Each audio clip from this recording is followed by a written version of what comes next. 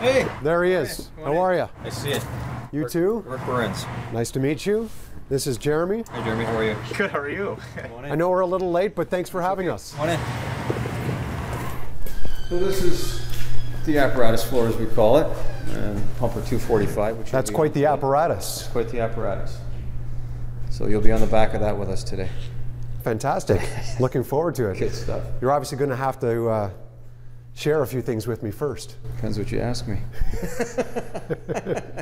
So what I'll do is I'll show you how to get on the truck using the handles and so forth, and then you follow suit. Sounds good. So one hand here, foot on the step, and up you go.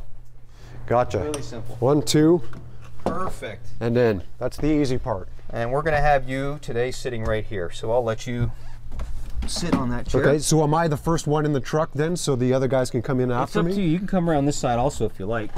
Okay, so there's your seat. And of course, we're going to make sure you buckle up.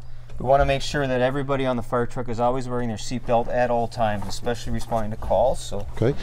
Now I'm assuming that I'm going to have all the gear on, so it's going to be that much more difficult to move around and do everything we need to do. Yep, you've got to make sure your bunker pants are on, your bunker coat is on, and then the seatbelt goes on. We do not leave the station without the belt on. If I could only find the other end of the seatbelt. Okay. That's quite the view from back here. It's an excellent view. And you can see how all the cars generally don't move over for us. And that's an important point to make. Yeah. Obviously, when you're out on the road and you see a fire truck coming, you know to move over to the right, but not everybody does that. Not everybody does. In fairness, a lot of people do. There's your gear. Go behind the boots. Take your shoes off. Throw them off to the side so that the truck doesn't run over them when we pull out. Okay. One leg at a time. Pants close to the leg. Just inside. Tuck them in. Yeah. And then your second. Pants at the sides by the straps. Over your shoulders. Now, generally, how long do we have to do this to get out the door? We want to be dressed and out by 30 seconds, 45 seconds max. 30 seconds. Yeah. We're well past that time already. Okay. Oh well, practice makes perfect. Grab the coat off to the side, put it on. You get thumb perfect. Got that. Zip up. And it's amazing how much weight you guys are carrying in just these suits. And that's just before we get the breathing apparatus on and start carrying our tools. There you go. All right. So you have tools, you have your hats, helmets, your helmets. Yeah. And just like that, you're running. We're ready to go. And remember, if this was a fire call, you'd have that balaclava hood that you would need to put on to protect you in case it was a fire.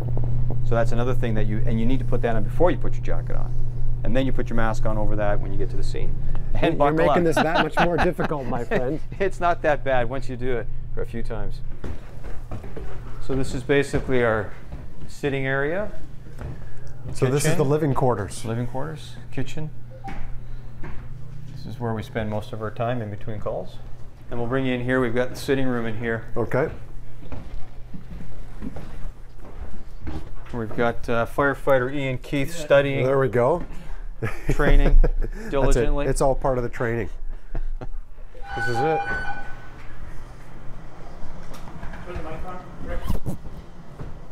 After you guys, you lead the way.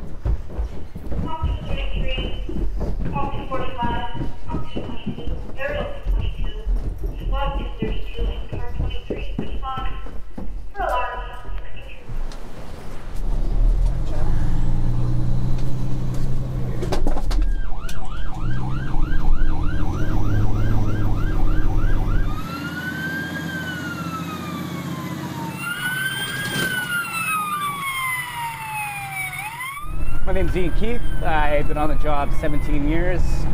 I was a paramedic prior to that for 4 or 5, and I thought this would be a good transition for me. The job entails the same kind of thing basically, but fighting fires is what I've always wanted to do. It's fun. It's dangerous, but it's fun. And again, it's working with the community. You're helping out your community and working with people, and this was a good fit for me. There are days where it's quite quiet here and you're pulling your hair out, but you tend to relish those days because sometimes you're going all day long, and it's nice to have a break every now and then. But like you said, yeah, it's different every day. The hall that we're at, we got a good variety of calls.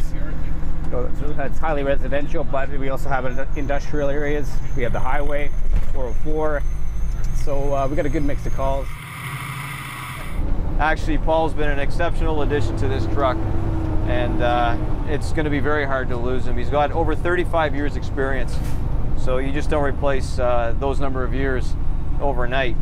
And I've always told him he comes to work with a smile on his face and does a great job for us when he gets here. I've always said to the younger guys, take a look at Paul. He should be your role model for coming to work.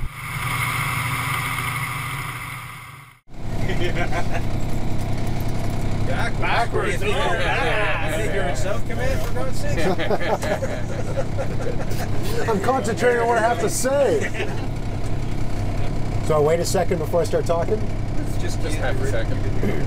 All right. Now I'm nervous. More so than being on camera. Toronto Fire Pumper 245, clear from Birchmount and Eglinton, heading back to the station. Roger, pump 245. There you go. There you go. We're on our way. Well, a false alarm this time around, but you never know. The next call, we'll try again soon.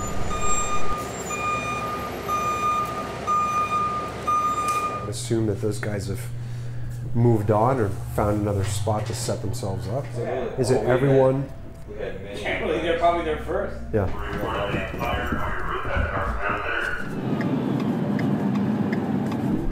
We'll get it right off there.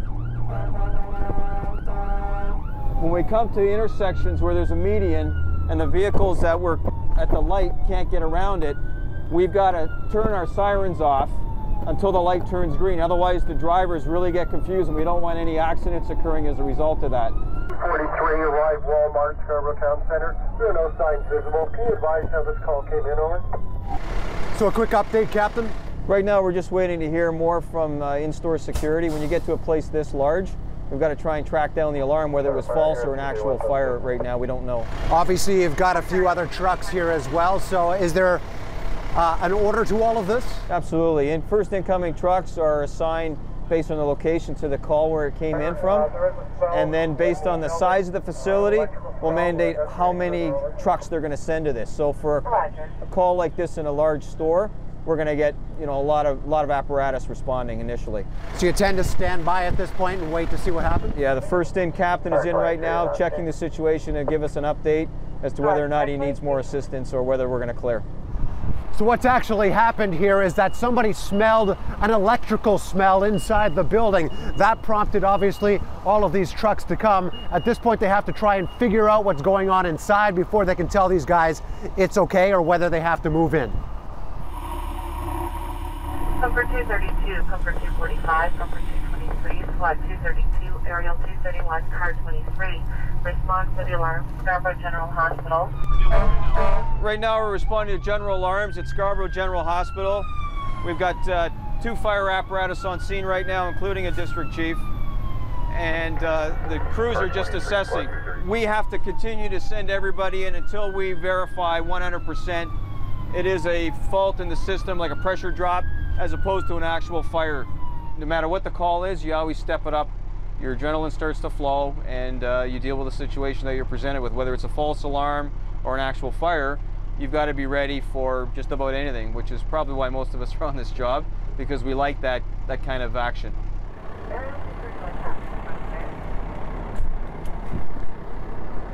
Roger, I copy your investigating alarm on the 16th floor.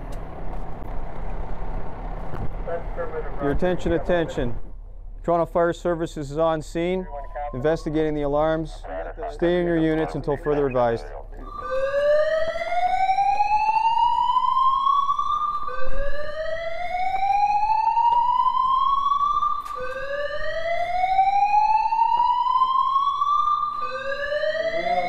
Go ahead and reset, yeah.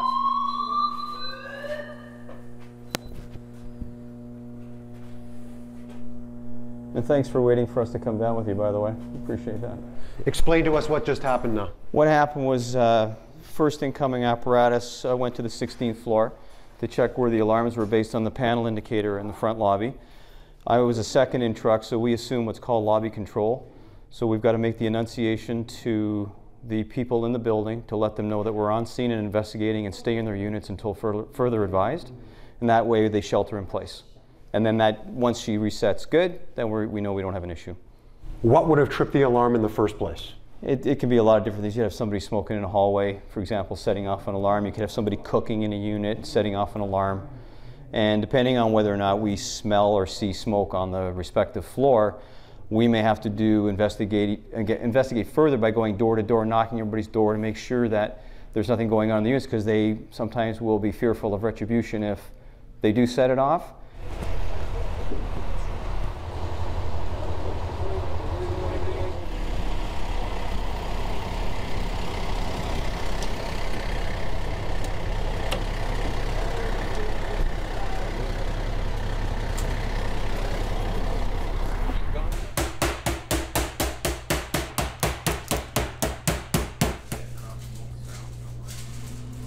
So you guys take your turns in the kitchen, as you said earlier? Yeah, usually, or it's a collaboration. We work together. Generally, I just say get lost because I get in my way. But yeah, if somebody's got an idea for a recipe, or they want to cook, or it's good. But I like to do it myself. That way you don't have to clean up. So fill us in on what you're preparing for everyone tonight. This is just easy.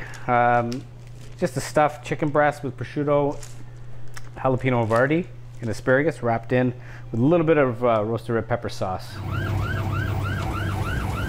We have a medical call, collapse, possible arrest, so it could be quite serious. We don't know yet till we get there. So, hi there. Straight ahead, hi. What's happening? How you doing? You're okay. You're okay. You need to keep that on, okay? Just leave that on. I think we've got all of ours. We have everything? All our stuff? No. I'll get it. 6 calls in a little over 3 hours, is that typical? Not normally, no. It's a little bit above the norm, but again, what is the norm? It changes so often here. But it can show you how quickly things can happen. And I don't know, 4 of those calls, we never got back to the station. Now, in terms of percentages, how often is a call one of the false alarms? You show up, it's not really anything to deal with, versus something that you have to jump into action right away? Well, a higher percentage of calls obviously are what we would term false alarms, but it still requires full turnout of apparatus. It requires the first responding units to do what we did in terms of getting up to the alarm floor, ensuring that there was no imminent emergency. So around this table, we've got different levels of experience. A lot of years. You, sir, have been at it how long? Coming up to my 23rd. 23rd? 35. 35? 17. 17? 17. 17. All in all, a very busy day, but the one thing I didn't get a chance to do was ride this thing. On second thought, I didn't get a chance to wear these on the truck. Well, there's always next time.